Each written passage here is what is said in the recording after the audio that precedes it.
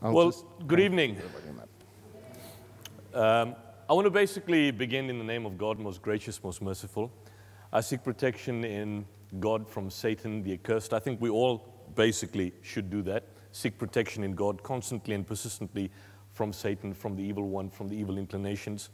I want to thank the good Reverend Fourie. I was driving through the area yesterday, and I decided to pop by and meet him and just see this beautiful church. I don't know how old this church is, but I would assume it's been around for some time in South Africa. 100 years old? 1899. Wow. I assumed it was older than 100 years old. And so it's amazing that it's basically a privilege to stand here and share a few things from you, from my perspective. I want to basically state a certain disclaimers. I am by no means a scholar. I am basically a student in religion. I've taken upon myself to engage in interfaith discussion and dialogue with various groups and individuals and people from different facets of life.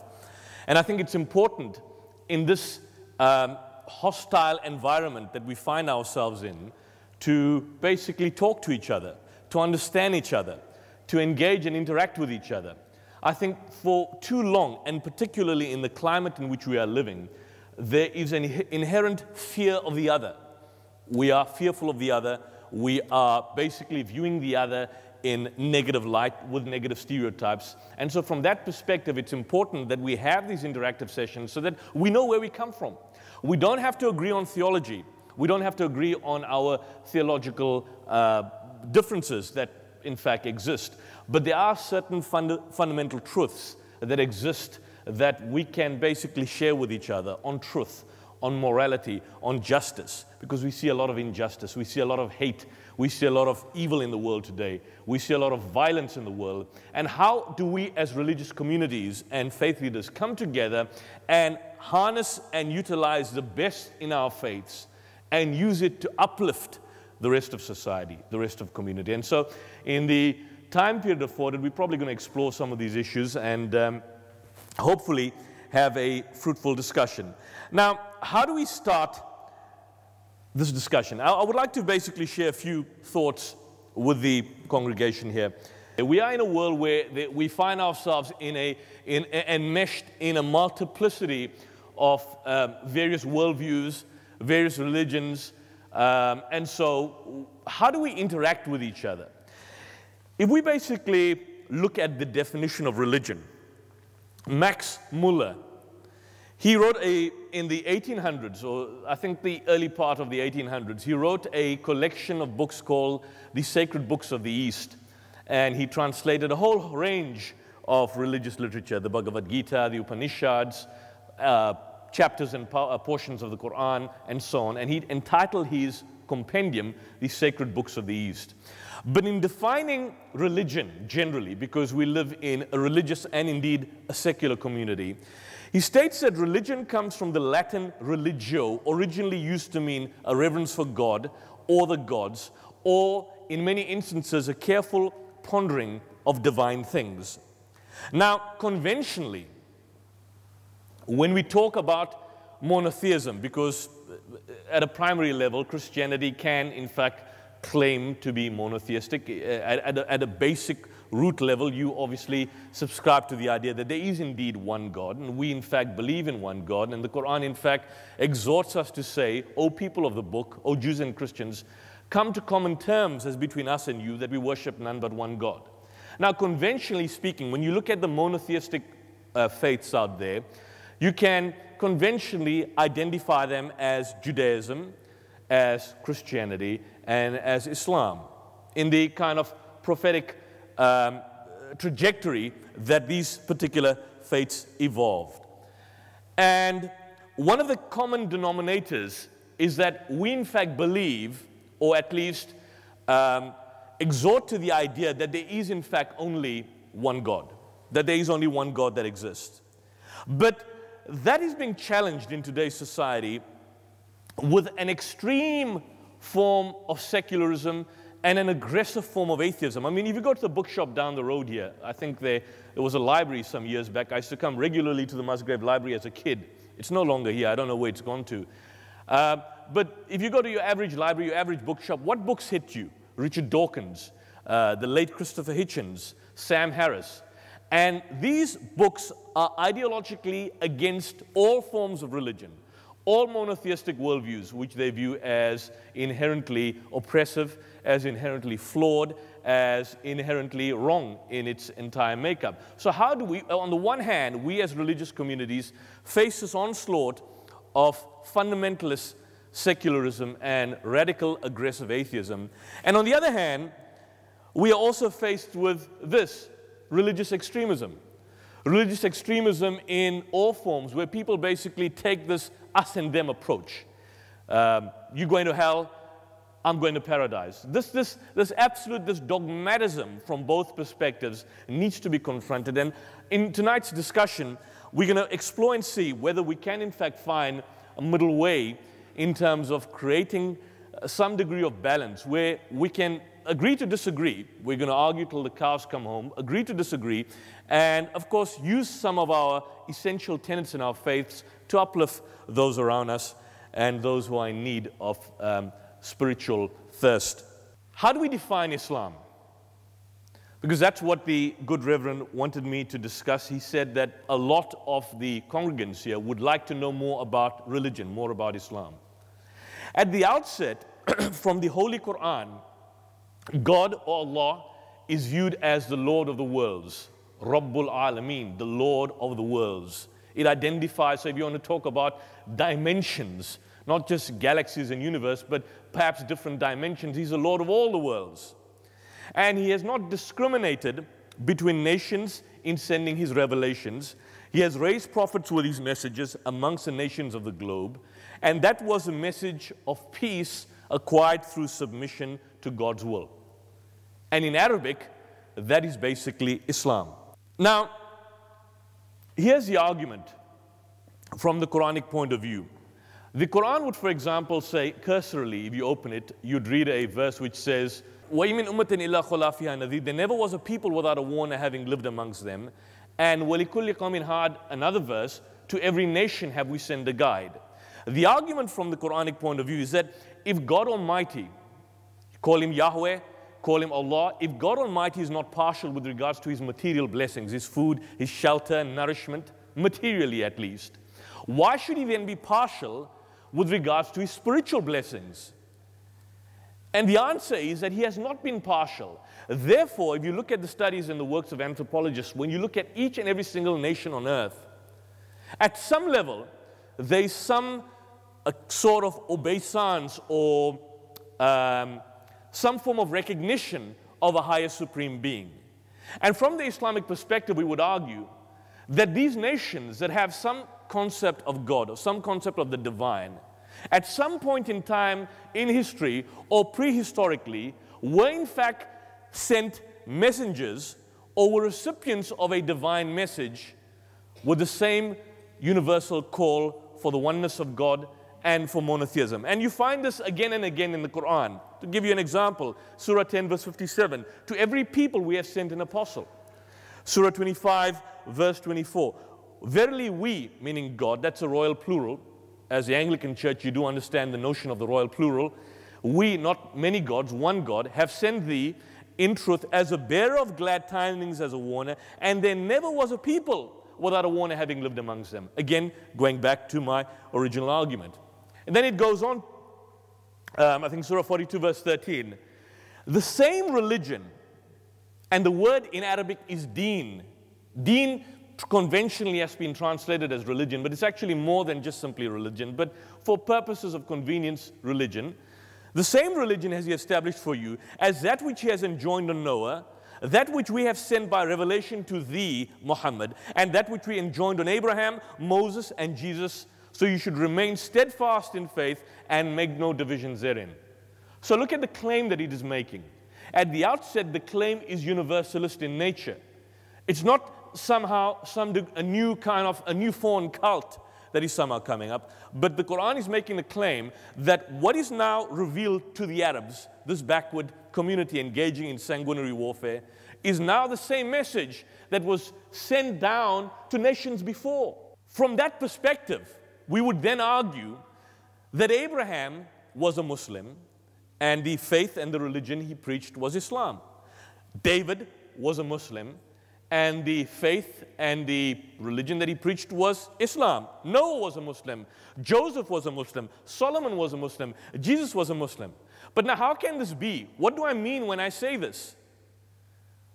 When I make these claims, or when somebody makes these claims that Jesus was a Muslim, how can this be? How is this possible? Because Islam developed in the 6th century. Well, when you look at the term Muslim from the Quranic perspective, again and again, the concept is inherently generic. And I'll give you an example in Surah, and I'll read the Arabic just to prove the point. In Surah 3, verse 67, it says, مَا كَانَ إِبْرَاهِيمَ يَهُودِيًا وَلَا نَصْرَانِيًا وَلَكِنْ كَانَ حَنِيفًا مُسْلِمًا. Abraham was neither a Jew nor a Christian, in other words, because his terms developed later, but he was of those who was true in faith, and he submitted his will to the will of God.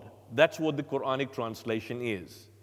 But in Arabic, in describing that quality of submission, the word in Arabic is Hanifam Musliman. So in other words, if one were to transliterate the verse as opposed to translating it, what the Quran in fact states that Abraham was in fact a Muslim. But does this mean that he spoke Arabic and that he called himself Muslim? No, not at all. But Muslim in the sense that it was the same faith and it was the quality of submitting his will to the will of God. One can go further. Surah 3 verse 52, referring to the disciples of Jesus, when Jesus found unbelief on their part, he said, "Who will be my helpers, my assistants to the work of God?" Said the disciples, "We are the helpers to the work of God. We believe in God, and do thou bear witness that we surrender our will to the will of God."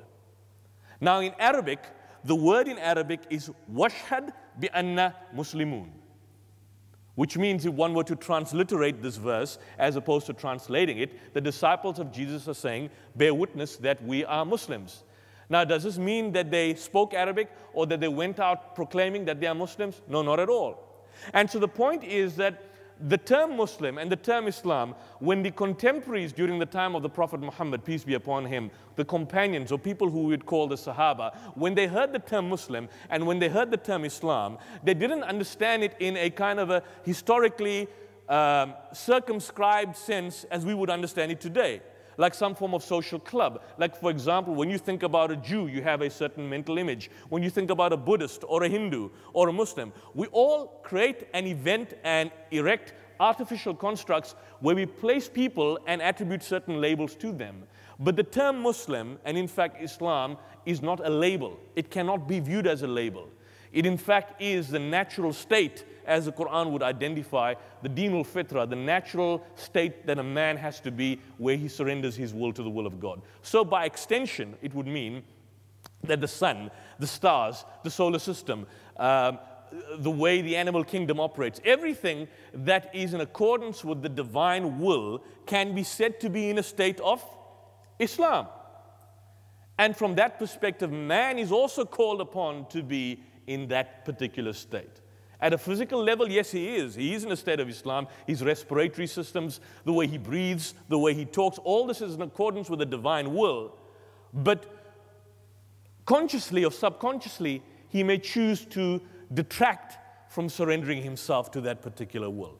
And so when we use the term Islam, and when we, at least conventionally, we use labels and we use terms we appropriate for each other, but when we understand the term Islam and the word Muslim as it is occurring in the Quran, we find that it is far more broader than what is basically meant to sometimes purport to be seen. In Surah Baqarah chapter 2 verse 136, we would then argue that based on that premise, there would be no distinction between all messengers. So it says, the proclamation of the Prophet, "Say ye, we believe in God and the revelation given to us, which is the Quran," this book, "and that given to Abraham, Ismail, Isaac, Jacob, and the tribes, and that given to Moses and Jesus, and that given to all the prophets from their Lord. We make no difference between one and another, and we bow to God in submission." And in parenthesis, Islam, because that's how it is in Arabic.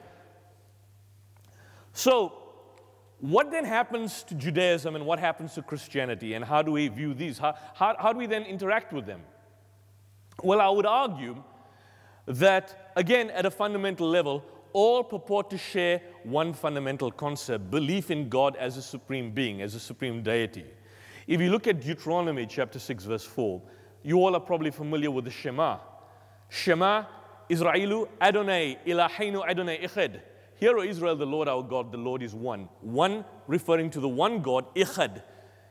In Mark chapter 12, verse 29, when somebody came to Jesus and asked him, what's the first of all commandments? He repeated word for word what was mentioned by Moses 1,000 years before, where he said, Shema Israelu Adonai Ilaheinu Adonai Echad. Hear, O Israel, the Lord our God, the Lord is Echad, one and only. 600 years later, you have a Christian deputation from Najran, that's in southern Arabia. They come to visit the Prophet Muhammad in Medina, and they spend 3 days and 3 nights in the mosque of the Prophet. They live in the mosque, they eat in the mosque, and they sleep in the mosque, and over and above that, they engage in a form of religious discourse with the Prophet. And at some point in time, they question him now, what is your concept of God? And as if he presses his spiritual buttons, but the revelation comes to him and he says, Qul huwallahu ahad, say he is God, the one and only. Now, in referring to God as being one and only in Arabic, the word used is ahad. In Hebrew and in all Semitic languages, in Hebrew as a sister language to Arabic, the word used is ikhad. So ikhad and ahad is effectively the same thing, with the exception, of course, would be with the way you pronounce. Ikhad, ahad, linguistically the same, almost identical, but effectively point to the same oneness of God. And so in the fundamentals then of the teachings of Moses, Jesus, and all the other prophets, we would say that there's not an iota of difference. And so we would argue that Islam is a culmination, the fulfillment of the teachings of all the prophets of God, brought into one and into its finality and into its particular conclusion. Now, one needs to argue then, on that basis, what about Judaism? I mean, are these not now legitimate religions? And I would argue, of course they are. But then how do we as a Muslim, with what I have mentioned, how do I relate to the label of being called a Jew? Well, on one level, we as Muslims can also appropriate the label and call ourselves Jews in many respects. But if you talk about the historical development of the word Judaism, Jew, Judah, these terms developed much later in history. For example, Judaism comes from the root word Huda, Jehuda, Judea. The story goes, according to some narrations, is that Judah had descendants who were known as the children of Judah. And they settled in a land or a place called Judea. And people on the outside, in describing the religious beliefs, they proclaimed that the religion followed by the children of Judah in Judea is in fact Judaism. And so from that perspective, we would argue that Judaism is not a term that was used by Moses. He never said, well, my religion is Judaism. If he was here, we would argue that his religion would be the religion of surrender or submission to the will of God. And in Arabic, that word is in fact Islam. So can you see, there's a distinction between the labels, there's a distinction between what the actual practice is. What about Christianity? Could I be a Christian? Well, again, on one level, yes, I can be a Christian. And I have no problem calling myself Christian. If by Christian you mean one who follows Christ, I have no problem with that. But the term itself, Christian, the very first time it was heard was at Antioch in the book of Acts, where the disciples of Christ were called Christians at Antioch for the very first time. It was not a term that was used by Jesus himself. It comes from the Greek word Christos, which is basically a Greek translation of the Hebrew word Moshiach or Messiah, the anointed one, in reference to Christ. So today we have religions of the world: Buddhism, Hinduism from the land of Hind, India, Judaism, Zoroastrianism, Shintoism, Confucianism. These are labels. And because of the fact that the classical Orientalists writing about Islam knew that Islam and the term Muslim could not in reality be understood as labels, they invented a term in describing the religious beliefs of Muslims. And what did they call it? Mohammedanism, and the religion of the followers of Muhammad, who are Mohammedans. You can call that's a label. You are a Mohammedan, and therefore you are a follower of the religion which is called Mohammedanism. That's a label. But in actual fact, Islam, which is neither a label nor something that you can basically circumscribe it or limit it, is far more broader than what we effectively see from that perspective. And I think it's hopeful and understanding, and it's important that we basically see it from this perspective. Otherwise, we're going to have a constant confusion in terms of where we say. So someone who is a Muslim, or someone, in order to understand Islam at its primary level, we need to understand that Muslim is not a label and Islam is not some sort of social club. Rather, from the Quranic perspective, it is a call to man to return to the natural way, to return to the original message, which we believe has been the message sent down by God from Adam right up until the last and final prophet. Having said that, how do we then view ourselves in today's? Because in today's time, we do unfortunately have labels. Muslims understand Muslims as a group of people who call themselves Muslims. Christians understand Christians as people who probably belong either to the Catholicism, subscribe to Catholicism, or obviously the Protestant variety in terms of what exists in the world today. Are there anything that we could agree upon? Well, on the personality of Christ, there can be an agreement, more so than what Jews would do. We, for example, would believe that Jesus Christ is one of the mightiest messengers of God. We would believe that he is indeed the Messiah. Messiah simply means the Christ, the anointed one. We believe that he performed many miraculous deeds. We believe the Quran testifies to the immaculate conception of Jesus Christ, which in the 80s, if you heard of people like Bishop Jenkins and a couple of the individuals from the Anglican Church or the Anglican Church in England, they rejected. And a lot of the kind of modern critical scholars have rejected all these notions. We are basically agreeing to that. We believe in his annunciation. We believe that God, in fact, exalted Jesus. And as one can argue, our late founder, the late Ahmed Deedat, made a claim. He said, no Muslim is a Muslim if he does not believe in Jesus. Now, there are slight differences on the end of his life, but even there are fundamental agreements. And so from that perspective, we would argue that Jesus is our prophet. We believe he is a mighty messenger of God. We believe he is one sent by God. We believe he was vouchsafed with revelation, but we do not believe he was God or was indeed the begotten Son of God.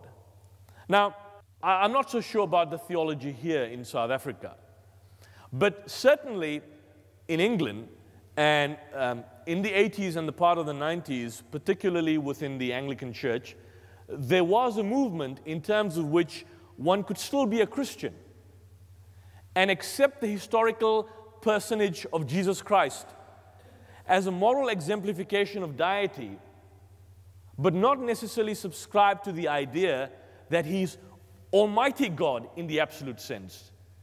And as a Muslim, we have absolutely no problem with that. You accept him as a representative of God, you accept him as someone sent by God, but not someone who was God in the flesh in the absolute sense. Perhaps God in the sense of making a god to the people, as God made Pharaoh. He said, I will make thee a god unto Pharaoh, and Aaron thy brother shall be thy prophet.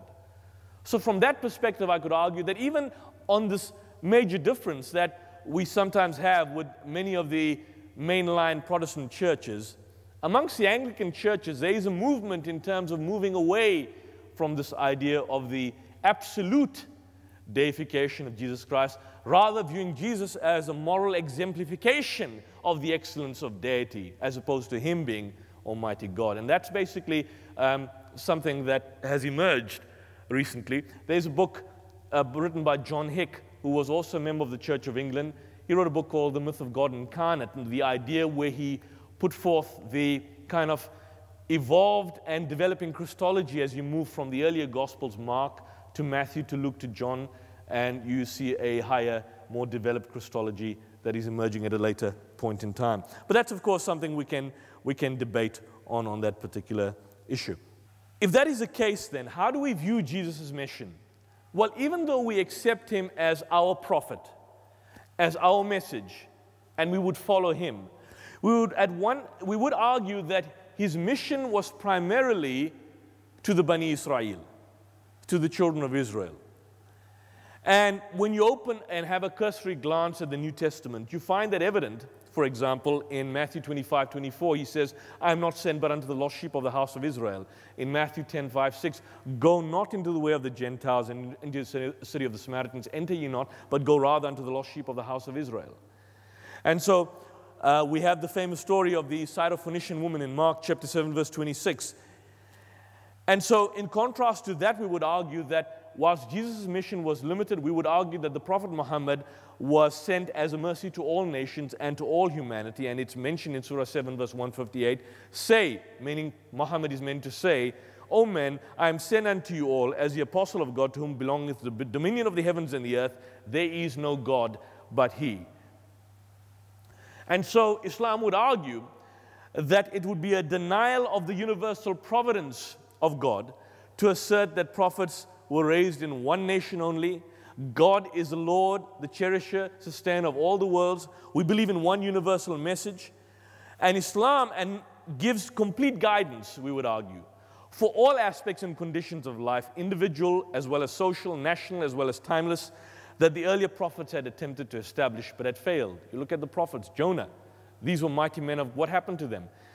And so the Prophet Muhammad universalized the content of the earlier prophets by cutting out those aspects that are particularistic, meaning something which was inherently geographic, he universalized it. He was not sent just simply to Arabs, and the language and the stylistic rendering of the Quran is always in universalist tones. So if you open the book, the Quran, you won't find a passage or a verse or a phrase which says, O Muslims, or O Muslim people. You'd constantly find the assertion, O you who believe, O humanity, O people of the book, O you have accepted faith. O humanity, we created you from a single pair and made you into nations and tribes that you may recognize each other, not that you may despise each other. Verily the most exalted of you in the sight of God is he who is most righteous in conduct. So in other words, you can't claim spiritual exaltation. No one can claim any form of superiority on the basis of class, color, race, gender, or economic prosperity. The only level of exaltation in the sight of God is your spiritual worth in His sight. And that basically allows you to effectively make that particular claim. And what does Jesus say? The Quran does in fact testify that Jesus in fact, in Surah Saf, chapter 61, just to paraphrase it, there is a verse in the Quran which says that Jesus somehow or the other prophesied the coming of Ahmad, of coming of the praised one, of someone that was to come after him.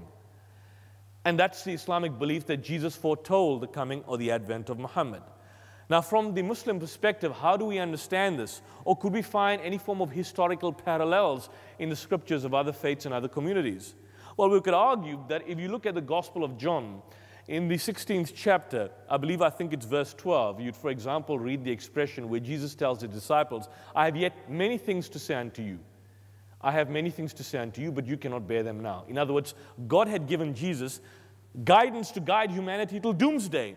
But the people, his immediate contemporaries, were not fit to receive the message. So he says, I have yet many things to say unto you, but you cannot bear them now. Howbeit, when he, the Spirit of truth, shall come, he will guide you unto all truth.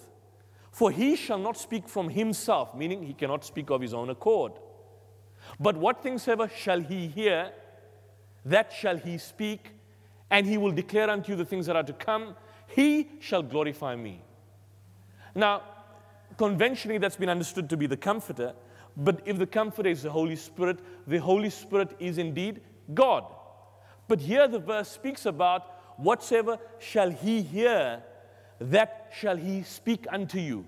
In other words, there's clearly some degree of subordination from what he's receiving. So it could not be the Holy Spirit. And so we would argue from the Islamic perspective, theologically at least, that taking into account what is contained in the Quran and juxtaposing it with what's contained in the Gospel of John, you clearly see a parallel. Who glorifies Jesus today? Who praises him? In Arabia, in the desert, does it make sense that Muhammad, an unlettered man, sent to Arabs who had ridiculed him, why would he, for example, go out of his way to praise a Jewess, Mary, the mother of Jesus, and proclaim to an unbelieving Arab nation that not his mother, not his daughter, not his wife, but a woman from another nation is described in the Quran as the best amongst all women? Does that make sense? And so a Muslim would argue that he had no choice in the pronouncements. He was purely a recipient and dictating what was indeed true.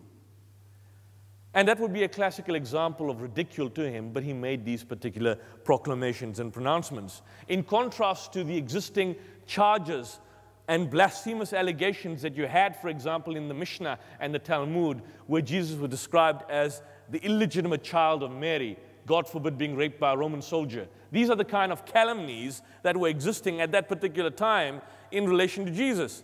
And yet Islam came and condemned that. And yet, historically speaking, from the time of the Crusades in the Middle Ages, it was viewed as the Antichrist. How is that possible? How is that possible when the stature and the nature of Jesus is given the highest level in the Quran? To the extent that Jesus himself is mentioned more times in the Quran than the Prophet Muhammad. Does that mean make Jesus more important than Muhammad? Not at all. Because Moses himself is mentioned 120 times in the Quran. Does that make Moses more important than Jesus and Muhammad? Not at all. But just simply to correct past ideas that may have been circulating around, there was a degree of emphasis where the Quran took a corrective approach in terms of sharing these truths and correcting past wrongs that basically existed on these religious personalities and prophets. Now we want to move on, and I don't want to take too much of your time. I want to have some degree of interaction as well. But when people talk about Islam, as the good Reverend pointed out yesterday when I chatted to him, these are the kind of themes that immediately prop up. Violence, position of women, jihad, Sharia, ISIS, Al-Qaeda. All these can be topics discussed on their own. But just to give one particular example, the position of woman or the status of woman. In the backwaters of Arabian society, women were regarded as subhuman chattels. Daughters were viewed as accursed and were buried alive. Women had absolutely no, in a general sense, in a patriarchal society, had absolutely no sense to entitlement, with the exception of a few, no sense to property, no sense to, no right to property rights. And from that particular perspective, we would argue that for the very first time with the advent of Islam, you had a position whereby women had the right to obtain education. Women had a right to own their independent property and inherit. Now, of course, there are differences in inheritance laws. We can, of course, explore that. They had the right to work to earn money. They had the equality of reward for equal deeds, unlike the idea where people had this myth that women had no souls. They had the right to express their opinion and be heard. Amazingly enough, that in the time of the Khulafa Rashidin, or the Caliphate, during the time of Umar, the second Caliph, you had him wanting to introduce certain judicial amendments in the mosque, which was back then very much an interactive space for both men and women. He wanted to introduce certain judicial amendments. And you had a woman standing up and censuring him. Now, what did he say? He could have said, "Are you a woman? Sit down, shut up, and listen to me." No. He said that this woman is right and I am wrong. Now, that is unheard of in the 6th century or the 7th century. Totally unheard of. The ability to be heard and communicate one's views. The right to divorce. The right to custody of their children after divorce. The right to leadership in society. In Surah 4, verse 19, "O you who believe, you are forbidden to inherit women." This was the old Arab practice against their will. "Nor should you treat them with any form of harshness. On the contrary, live with them on a footing of kindness and equality." And the word in Arabic is ma'ruf. Ma'ruf means equal, on any kind of an equal standing, on the same standing. What about slavery? We would argue that one of the first systems that took steps to leading to the total abolition of slavery was Islam. Now we know of people like William Wilberforce and many movements in modern day Christendom which led to the elimination of slavery. But what you find more explicitly in the Quran, the explicit declaration that slavery, the recognition, was an inherent evil. What will explain to thee the path that is steep? It is a liberation of slaves, the giving of food in the day of privation to the orphan with claims of relationship or the indigent down in the dust. One could go on. It's not righteousness that you turn your faces towards the east or the west in praise of God. But it is righteousness to believe in God in the last day, to spend out of substance, out of love for Him, for God, and for the love for the kin, for your orphans, for the needy, for the wayfarer. And more importantly, in Arabic, وَسَائِلِينَ وَفِي رِقَابٍ, for the ransom of slaves, removing the yoke from those who are under some degree of bondage. Raqabah, the ransoming of slaves. So it basically points you out to that particular direction. Some have argued, according to Wilfred Cantwell Smith, that whilst Christianity in recent years has moved towards a social gospel, Islam has been a social gospel from the start. And from the true Islamic perspective, Islam in fact aims to build a social order upon the principles of equality, justice, and peace. And that's what we basically are calling for. We're in fact calling for peace. The Quran says in Surah 2 verse 206, O you who believe, Ya ayyuhalladhina amanu, udkhulu fi silmi kafa, enter into peace completely. The word in Arabic is silm. It's a call to peace in times of warfare. This is the path of your Lord. Those who take for them is heed.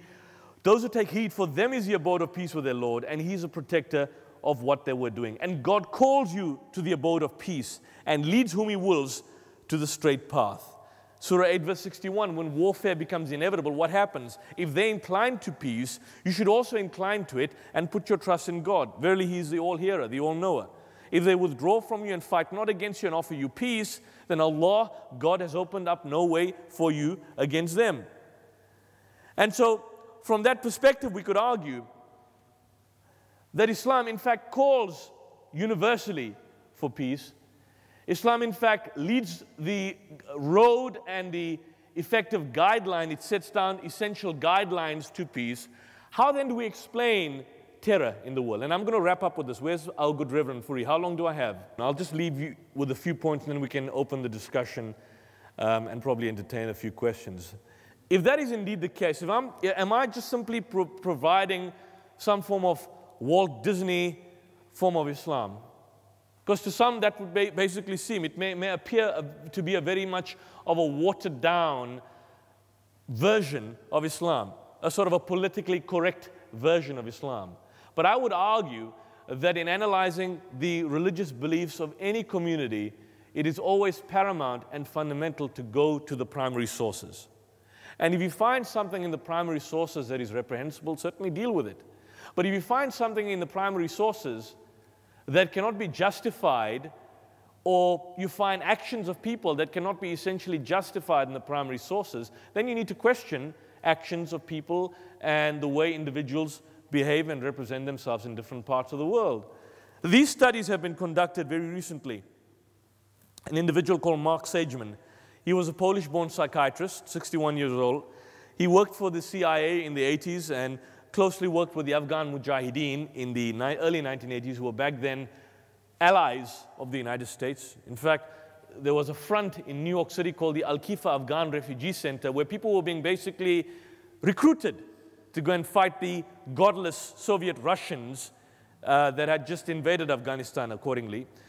He wrote a number of books, was called by the 9/11 Commission report, and he analyzed the biographies of several hundred terrorists.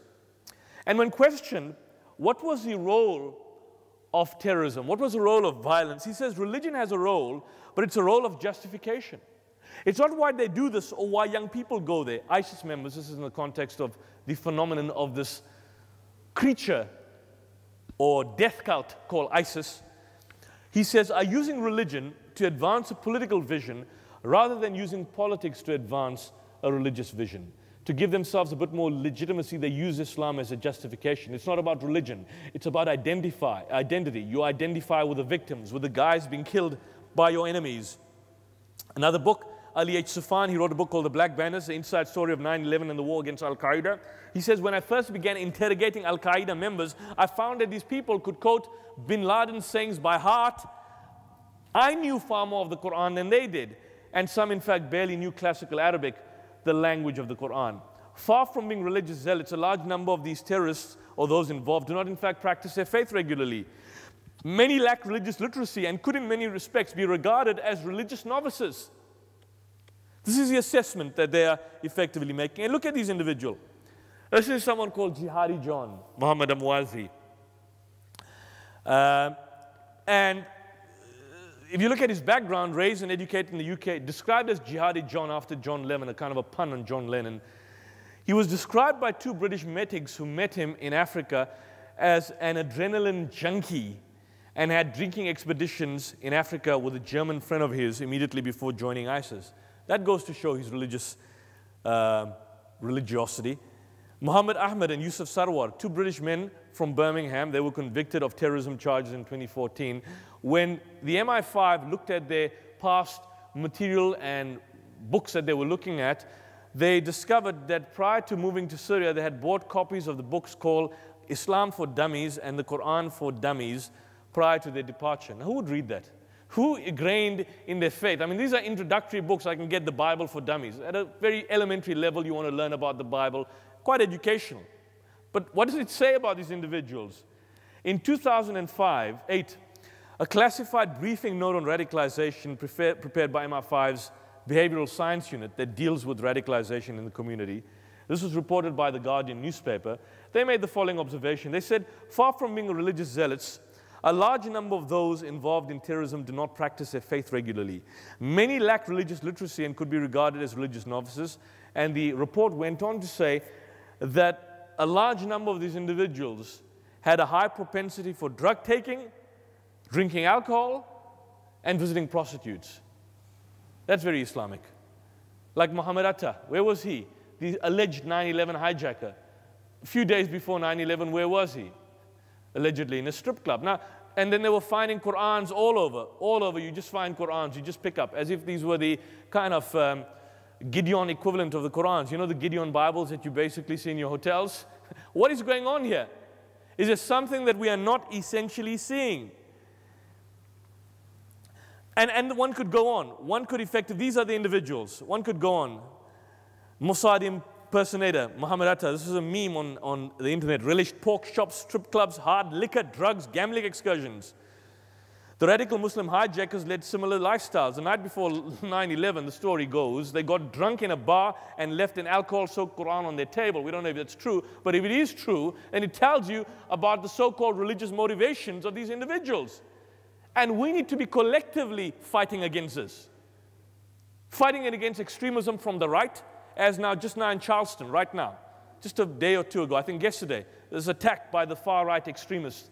There's extremism on all ends, on all spectrums, and we are called to take a balanced approach. And believing communities should stand with each other in fighting all forms of oppression. Whether it's the United States bombing children in Iraq or Afghanistan, or extremists going and blowing themselves up, believing they're acting in the name of God. We should be standing up against this kind of injustice and confronting the social ills of our particular time. One last point, and I'm going to end on this, on suicide terrorism. That's what Reverend Fourie asked me yesterday, that people would like to know what's the relationship between suicide terrorism and Islam. This is Robert Pape, a professor of political science based at the University of Chicago. He wrote two books. One was called Bombing to Win, referring to aggressive imperial activity in the world, and Dying to Win.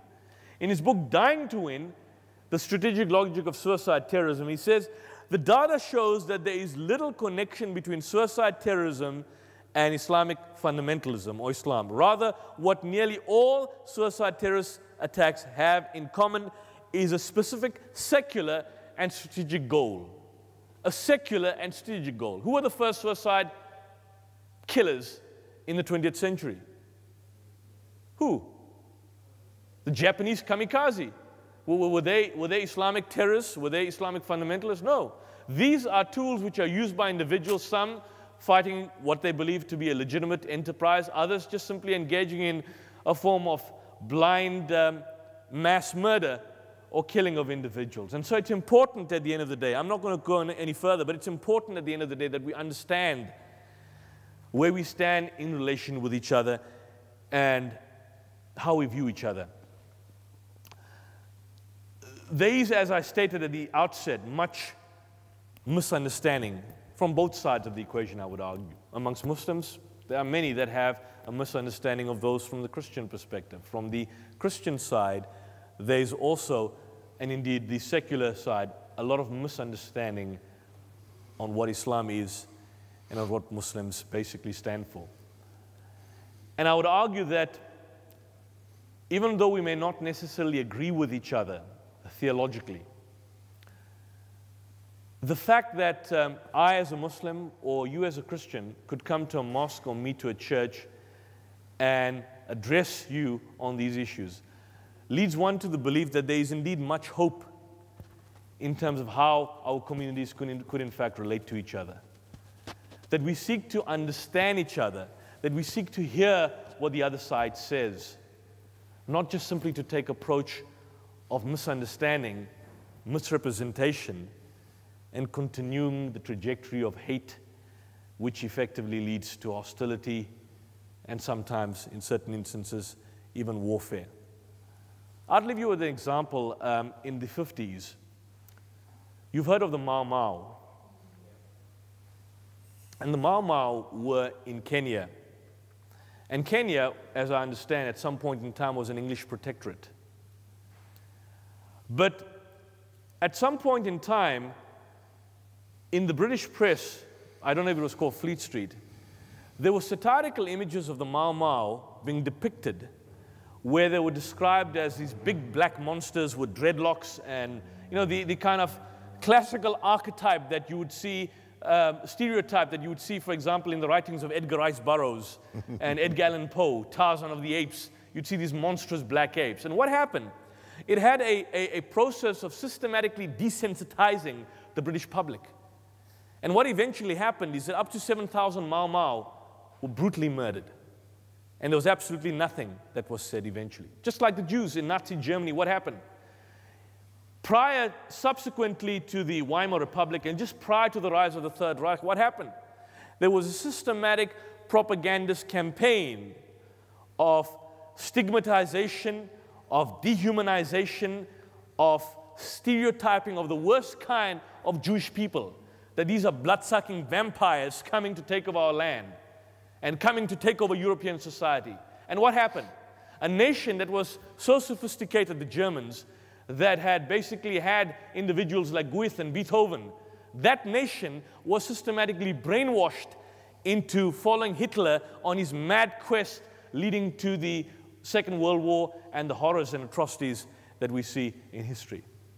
And so what I am saying is, as communities, there is just a split second where we can go back to that. Just a split second. Look at what's happening in European society today. Look at the rise of the far right in parts of Europe, in the United States, in different parts of the world, where people are seeing each other with these kind of bigoted lenses. In the 21st century, something which nobody would have thought would repeat itself. But history has a nasty way of repeating itself, unfortunately. And unless we don't take upon the initiative of choosing to understand each other, love each other, and of course use the best that our faiths can basically possess, internalizing the best aspects of our faiths in creating a kind of unity, harmony, and as opposed to one of discord and hostility, unless we basically go back to our faiths and take the best that our faiths can offer, we're going to find ourselves living in a society where we're going to have this constant flow trajectory into anarchy, and eventually we may even end up destroying ourselves. And so I thank you for that, Reverend. I thank you for giving me the opportunity and allowing our Muslim brothers and sisters, and in Christian, very few parts of the world, by the way, you can have this kind of gathering. And so South Africa, from that perspective, is unique, I would argue. And let us continue the discussion, and let us take this to the next level. And I thank you for your time.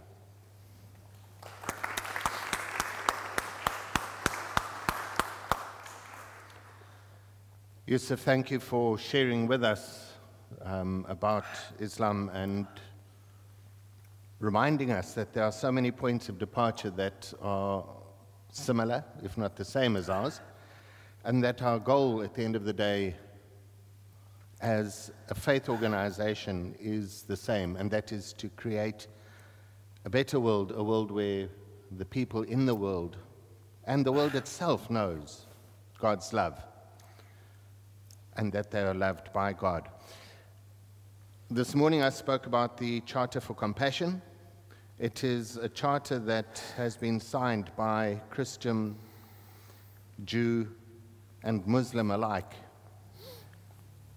So in that sense, we are all working towards the same thing. And my hope is that as we've started dialoguing with yourselves and with the Jewish community, maybe the three faiths together can work together to make a better Berea. Certainly. So thank you for that. Are you willing to take a few questions from the floor? We can open the floor for a discussion. I'm going to try and keep it short so that we still have time to fellowship over whatever's left at the table there. If you do want to ask a question, please raise your hand and Seppo will bring you a microphone. Annie over there, Seppo? Good evening. And good evening. My name's Annie Weber. Thank you very much. And which will shock, I'm a very proud owner of a very beautiful Quran which I inherited from my grandfather, who was an attorney in the Free State, which you know was very controversial from those days, Boer War. So I've read quite a lot. And the things of Christ and things, I kept on being more and more astounded. But all that said, just things that everybody points fingers at, and I've been blessed to work. I worked in Umlazi with a lot of Muslim people there, so my own staff, so I feel very blessed in my life. Things, and just jumping far ahead, using children for suicide bombers, and you were saying like the madness of the alcoholics and these kamikaze chaps, just that thing that you hear. In a way, you don't have to answer it, but it's just a thing, obviously. And then the other thing people gossip about and say, well, they do it because in their faith they're going to have 20,000 virgins when they get to heaven or wherever they're going. And just to say, personally, I have always been agonized by Guantanamo Bay. Okay. Thank you. Just on one point, on the issue of suicide, that just comes to mind. There is a verse of the Quran which says, وَلَا تَقْتُلُوا أَنفُسَكُمْ. Do not kill yourselves, not destroy yourselves. In fact, there's a hadith, some have questioned the authenticity, which states that if a person engages in wanton suicide, then the sort of penalty for that in the afterlife is that he repeats that he goes through the turmoil of repeating his actions in the hereafter. So suicide generally is viewed quite condemned in the strongest of terms of Islam, and certainly suicide bombing, which not just targets oneself, but others, and in many instances, innocent civilians, would also be, from a theological point of view, condemned. But thank you for that, ma'am. Hi, my name is Noctula. Just forgive me, sir, if this question is coming from me misunderstanding what you said earlier. But you said something about the relationship between, like, Islam and identity. From what you said, I got the feeling that maybe Islam is more like a practice in relation to your spiritual commitment to God, not identity per se. I got lost a little bit there, because if we all share that fundamental belief that there is only one God and only one God, maybe somewhere in my Christian life, I am a Muslim too, in a way. Islam is not a religion in a conventional sense. You know, you've got religions of the world, Judaism, Hinduism, Buddhism, and Islam sometimes is categorized in that. And I said that from the Quranic point of view, it cannot be viewed as religion in that conventional sense. It's far more broader. Now, there are certainly certain aspects that come with surrendering yourself to the will of God. And this obviously takes a form of a practical exemplification in terms of certain acts and rituals and forms of worship that accompany that. But to just give you an example in terms of the broadness of this, if you look at studies of the anthropologists in the 1920s when they went to Australia and they studied the belief of people like the Kopauku tribes of Papua, who never met civilized man until the 1930s, or the Aborigines of Australia and the Maoris, and those communities that never actually came into contact with civilized man in inverted commas. And they studied and analyzed, what did these people believe before someone came and told them what to believe? And you would see that it is in fact Islam in everything but name. In other words, they don't say Islam, they don't call themselves Muslim, but the faith is one. They had a concept called Atnatu. You know, they call God Atnatu. Now, Atnatu in the Maori language means one who does not have the call of nature. Meaning, from their primitive perspective, any god, any person that was a god, that ate food, and that was subject to the sensory perception that we as individuals have, and is also subject to the call of nature, cannot in fact be God. So at one level, they had a far more superior concept of God than those individuals and people like Captain James Cook and so on that came to basically colonize them and take over their land at that particular level. But of course, going further, when you accept these particular aspects of self-surrender to God, there are certain practical examples in terms of how you can exemplify the self-surrender. And so you would find the 5 essential pillars. And of course, you would find, for example, the declaration of faith. The declaration of faith is that you believe that there is one and only God, that there is none other worthy of worship except one God, and that Muhammad is the last and final messenger sent by God amongst all the prophets that have been sent down by God from time immemorial. You accept, for example, the 5 daily acts of worship.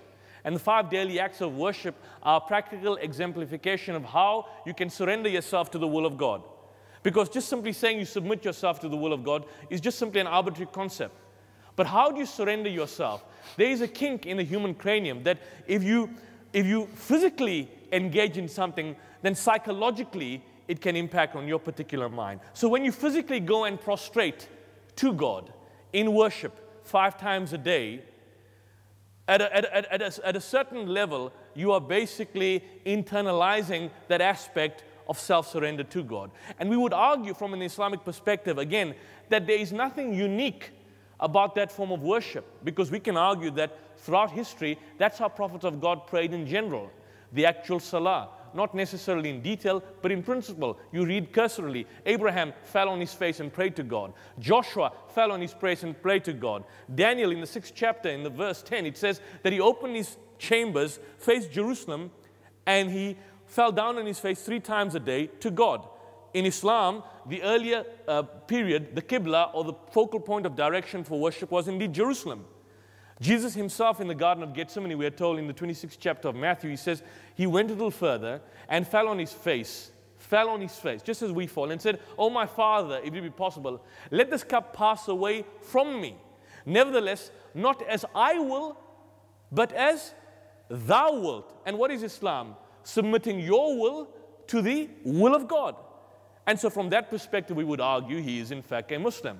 So I appreciate the fact that you've identified the thrust and the theme in terms of where I'm coming from. And perhaps we can continue the discussion much later. Thank you, sister. Thank you, Yusuf.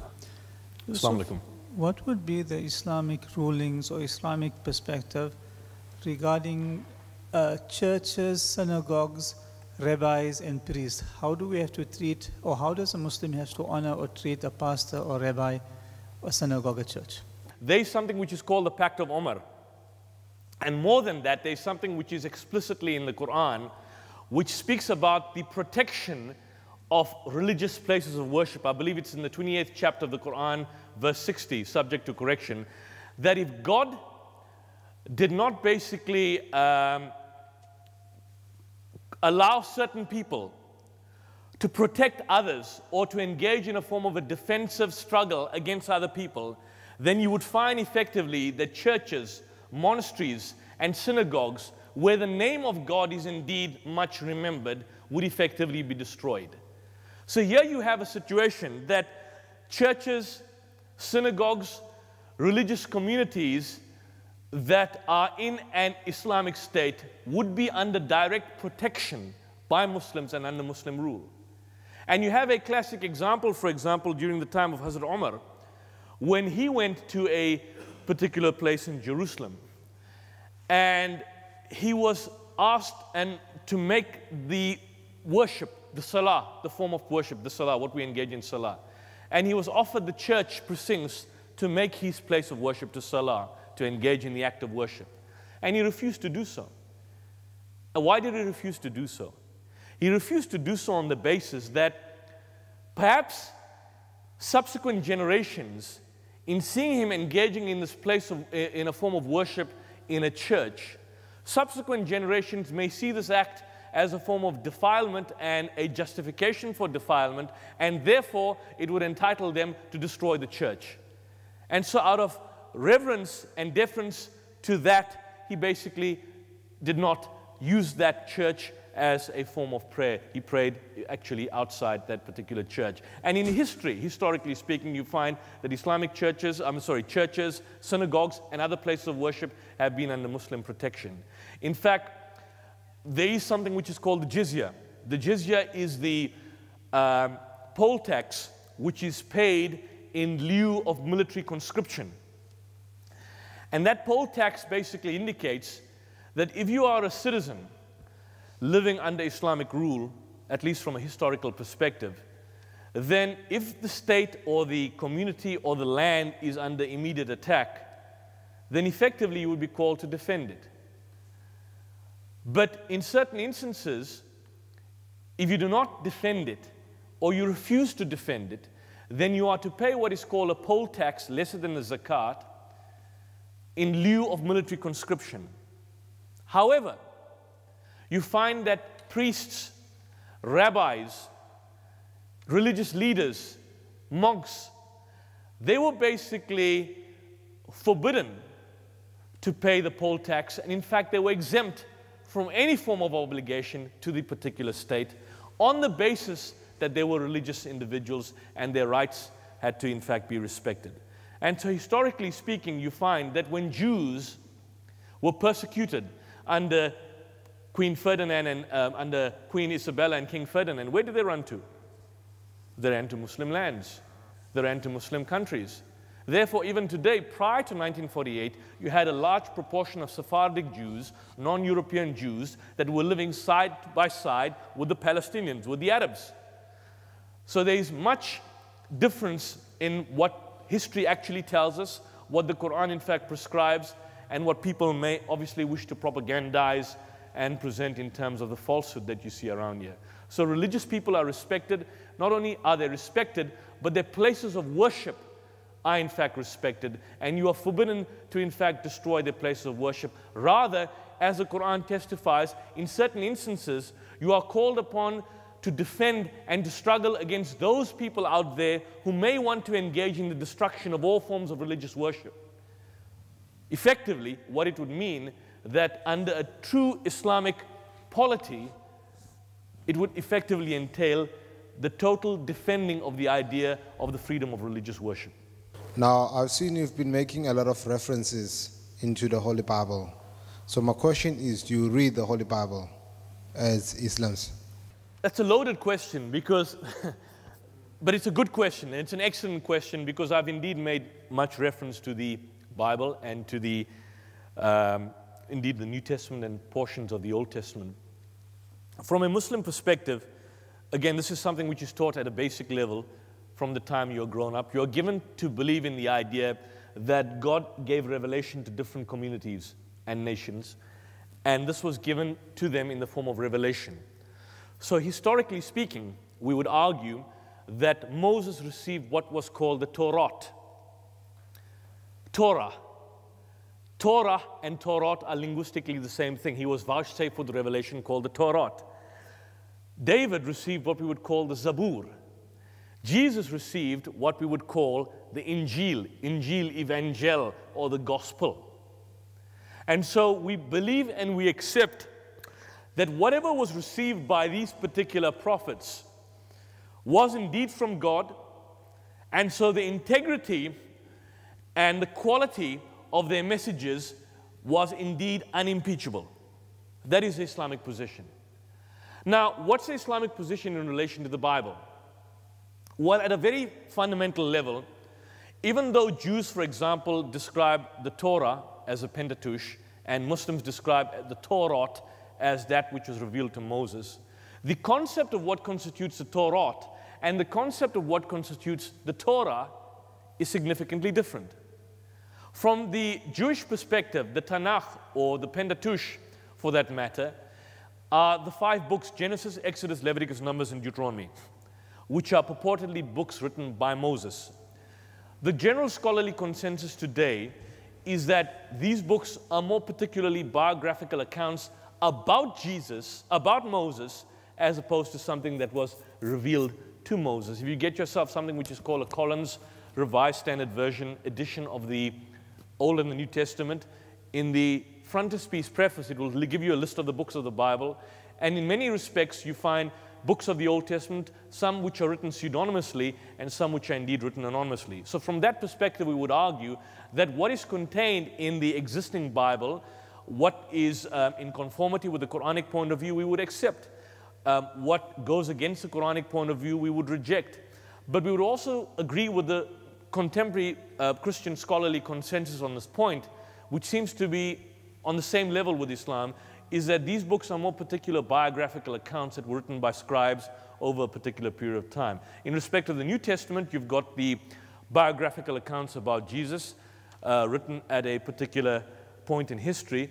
Again, the Islamic position would be that whatever was revealed to Jesus was what he preached and communicated, and that what you find here are basically a biographical account about Jesus. If you get a copy of the Red Letter Bible, get a Red Letter Bible, and you look at all the words of Jesus in red, and if you were to eliminate the duplications because you have parallel accounts, you would find that they would not be able to fill in more than 2 columns of a newspaper because you have duplicate accounts of Jesus' life in Matthew, in Mark, in Luke, and John. And historically speaking, if you look at the textual reliability of the scripture, the oldest text of the Old Testament, the Masoretic text, that dates to the 10th century of the Common Era, with the exception of the Dead Sea Scrolls. The oldest Bible, historically speaking, is the Codex Sinaiticus that dates to the 4th century, about 400 years after Jesus. Historically speaking, scholars arduously attempt to reconstruct and engage in a laborious process of textual criticism to determine what could or could not have been said by the writers. So you've got an ideal, which is what we believe, and then you've got what we receive today. And so from our perspective, we would argue that certainly the Word of God can be found there. We don't have a problem in acknowledging that. But at the same time, you can find the word of the historian, the word of the scribe, the word of the redactor, and of course you have biographical accounts and stories that have been incorporated over a period of time. That's the Islamic position. Yes, sir. My name is Samuel. I'm a pastor. I was a pastor from the United States for some 35 years, working in human rights and working in Washington, D.C. with U.S. Congress and United Nations. In 2011, I was called to Saudi Arabia to work on a specific project involving the Quran. They wanted to make a new American interpretation of the Quran in modern American English. Well, I didn't know anything about the Quran. I didn't know anything about the Prophet Muhammad, peace be upon him. I didn't know anything about Islam. I went not knowing only that I was going to be correcting the English of a new version of the Quran. And I did this for 6 months. I read it every day, every evening, and every morning I had questions. I had hundreds and hundreds and hundreds of questions over a period of 6 months. When I went, I didn't know the virgin birth, the Immaculate Conception of Christ was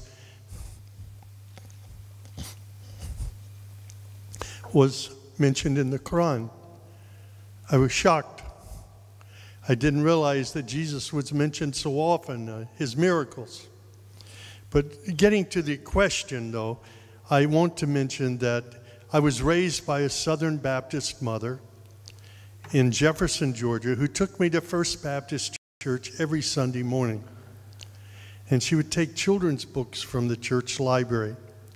And one of the books that she read to me over and over again when I was 3 or 4 years old was called the God of Abraham. And she would tell me, Sammy, you've got to believe in the God of Abraham. There's only one true God. You have to pray to the God of Abraham. So that stayed with me through Christian high school, through Christian university, and 3 Christian graduate schools.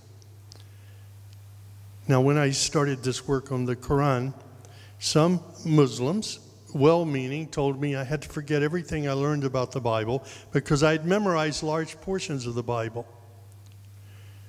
But then I met one of the chief imams of Mecca, Dr. Saud al-Sharim, and he told me in front of 25 business people, he said, if you want to work in the United States, I wanted to work in human rights again, but I organized Muslim Voice for Peace and Reconciliation.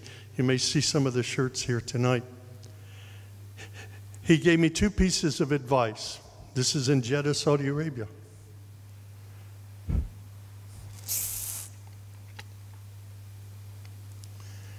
Don't forget the Bible. You need to know the Bible. Study the Bible. And the second piece of advice, you need to have good Jewish friends. Now, I didn't expect to hear that from an imam in Mecca, but that's what I was told. He's the first member of our advisory board for Muslim Voice for Peace and Reconciliation. No, I haven't forgotten the Bible. I study the Bible. I remember the Bible, large portions of the Psalms or the Zabur of David. It's hanging on my wall in the mosque where I live.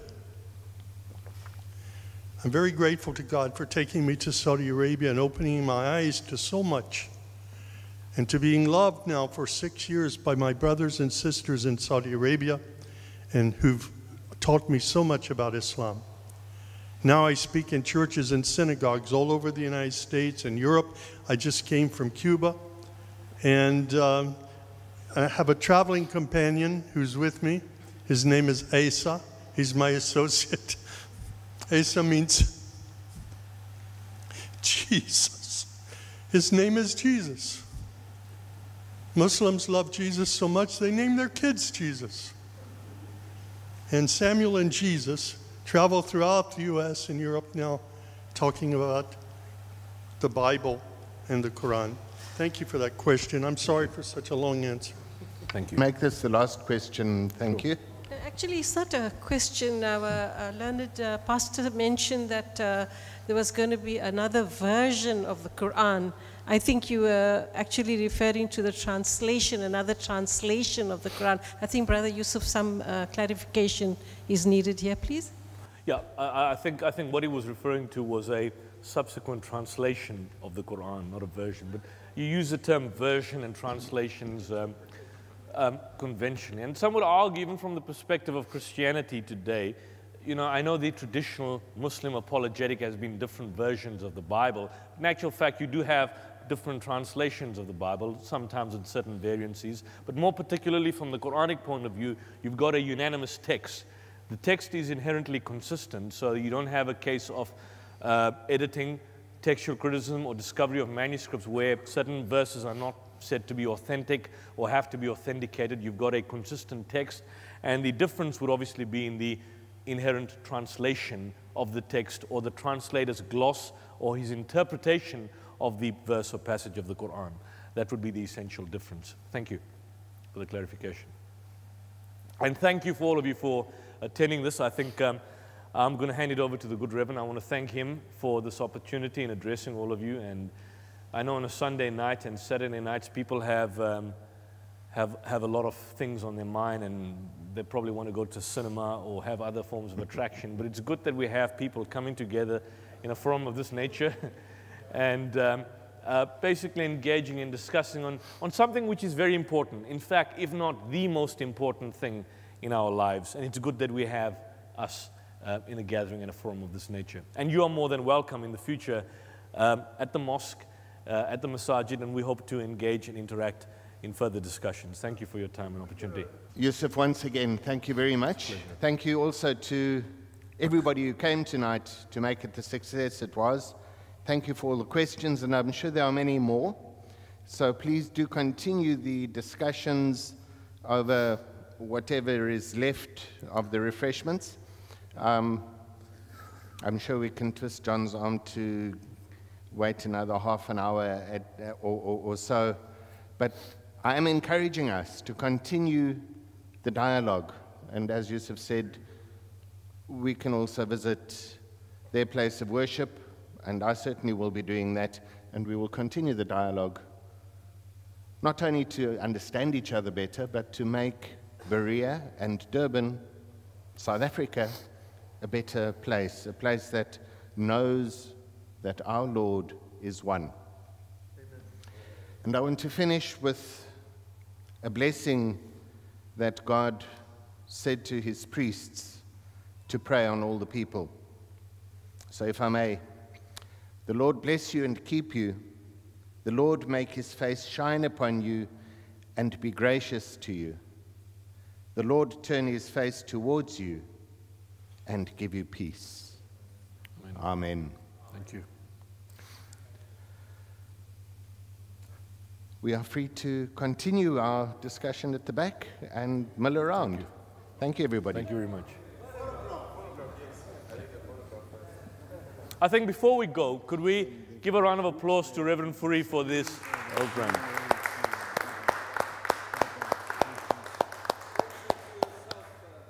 Thank you very much. Okay.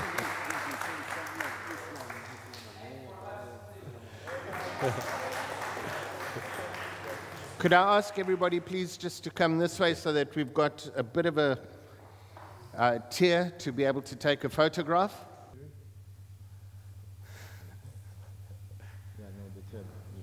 Pastor Fourie, Reverend Fourie, it's cold this evening, but the event makes me feel warm. Likewise, thank you. So much. Kathy, have you got your camera here? Would you like to take a photo of us as well? No, the tab, you'll get them from the tab. You can get it.